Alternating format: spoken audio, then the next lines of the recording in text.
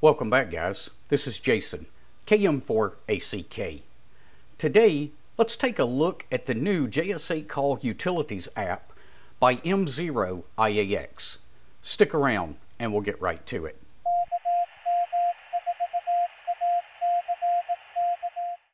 Before we jump to the video, I've got to give a shout out to Gary. He's my latest patron over on Patreon. If you guys would like to help support the channel, I'll leave a link to Patreon down in the description below. Alright, so let's take a minute for a quick overview and look at why you want to have this installed on your system. So this is a brand new tool that Mark has come out with. It's really a combination of two of his previous tools, but it gives us several different options for interacting with JS8Call. So first, up top in the blue section, we've got the GPS tools. So if we click on Get Grid from GPS, you'll see that it went ahead and pulled in my grid square right here from my GPS unit. Now I've got a couple of options here. I can either send that to JS8Call or I can transmit that in JS8Call. So I'm going to just go ahead and click Send there. Now you'll also notice in this option here, you can actually set a timer to either auto update the JS8Call grid, or you can set it to auto transmit the grid every 10 minutes. So depending on which way you want that to do, and then you would just put a check mark here to enable that to automatically update every 10 minutes. All right, let's jump over to JS8Call, and you'll see that it has updated my grid square right there. So far, so good. All right, now down in the black box down here in the bottom, what you've got is a way to send several different types of messages through the APRS system. So the first drop down right here, we've got email, SMS, and APRS. So if I wanted to send, let's say, an email, we'll tell it normal mode, and let's send this to km4ack@arrl.net. And we'll say test email. Now again, we have two different choices here. We can either set that text over in JS8 where it'll just be sitting and waiting on us, or we can actually go ahead and say transmit with JS8Call, so that as soon as the message hits JS8, it'll go ahead and automatically start transmitting that out. Again, I'm just going to say set the text for the purposes of this video. Now you'll get a pop-up box telling you that it has been sent over to JS8Call. Click OK, and let's look over here, and you'll see that that information is right here ready to transmit out. So now let's take a look at getting this installed on your system. I'm going to go ahead and minimize this Raspberry Pi, and I've got one sitting back here that's pretty much a clean install. The only thing I have running is JS8Call in the background. Actually, I don't even have a radio hooked up to this Pi, but we do have JS8Call running.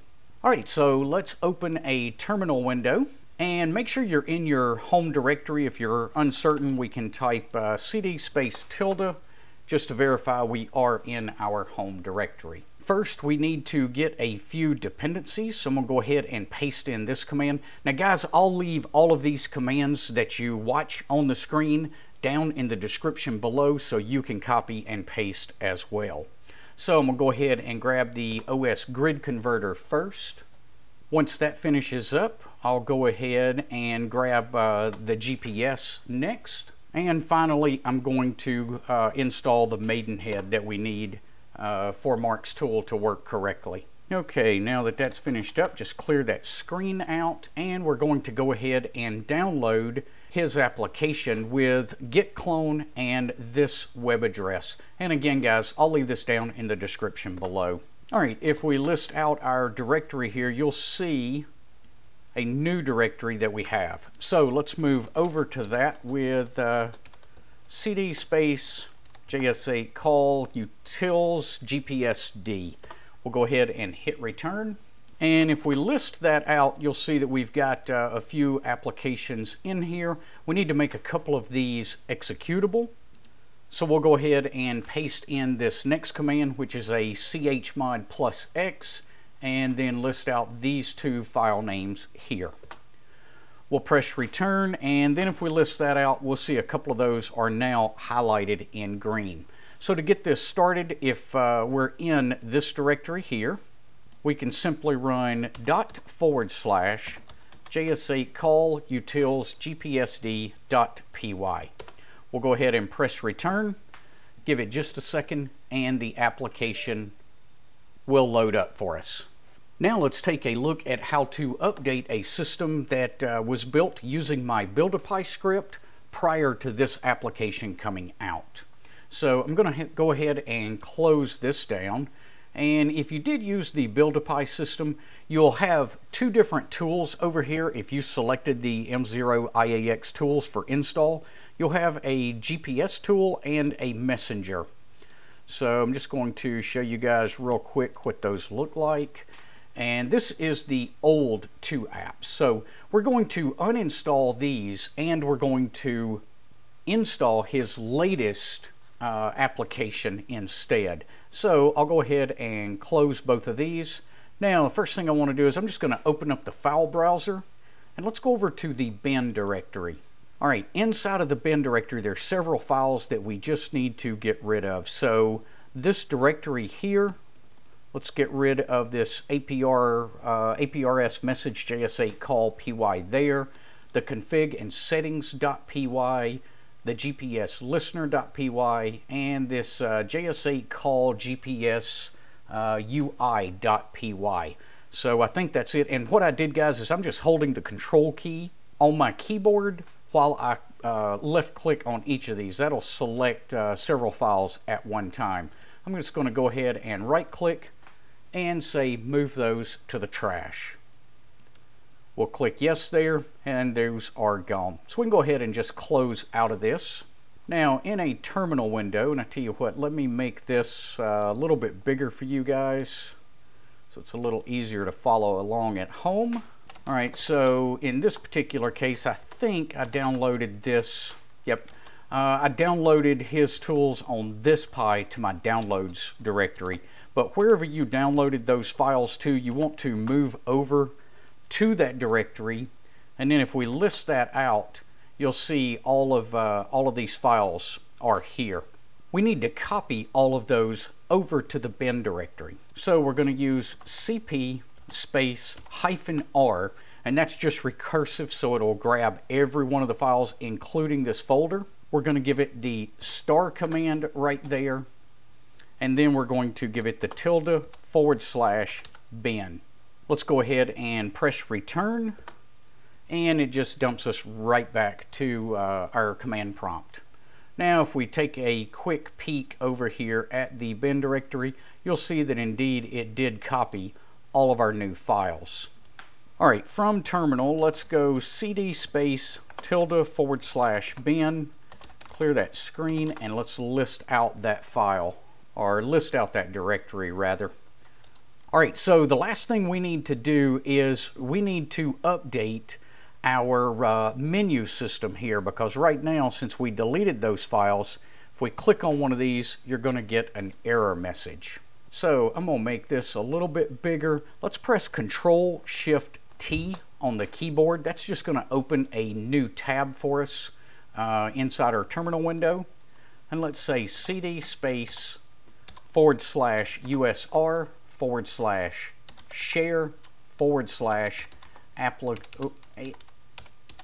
/applications. We'll go ahead and hit return, and then let's run the ls command inside of this directory. Now there's probably going to be a lot of things inside this directory, but we should be able to scroll back and forth to find what we need if it doesn't come up on your screen immediately. What we're looking for are these two files right here, not that one over there. So the JS8GPS.desktop and JS8message.desktop.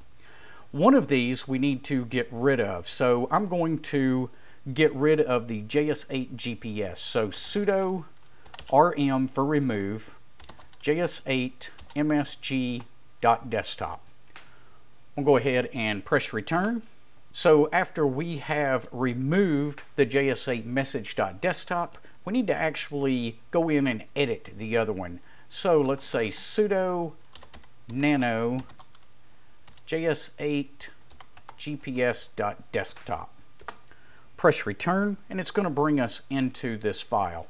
So first, let's change the name of this, and we'll just call it JS8Call Utilities. And the generic name will make the same thing.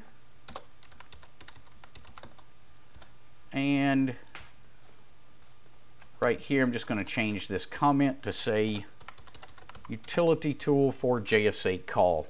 Now, here's the important part. This line right here that begins with execute. So we went ahead and moved that application over to our bin directory, so that portion is good. This part right here we've got to change though. So let's just start taking that out. Now I'm going to jump back quickly to the other tab just to make this easy on us.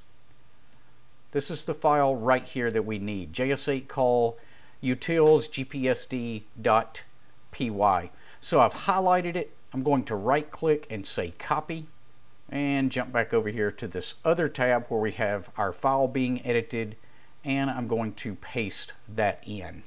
Now let's press Ctrl X, Y, and enter to get out of that file. And at this point we should be able to go up to our menu. You'll see that we only have one item in the list now, and it's just JS8Call Utilities. So if we click on that, we should get the application to open up for us. So there's a quick look at the new Utilities app by N0IAX and a way that you can install it and or update your system depending on where your system's at right now. So hopefully that will get you guys up and running with Mark's new Utilities app. We'll see you guys on the next video. Until then, 7-3.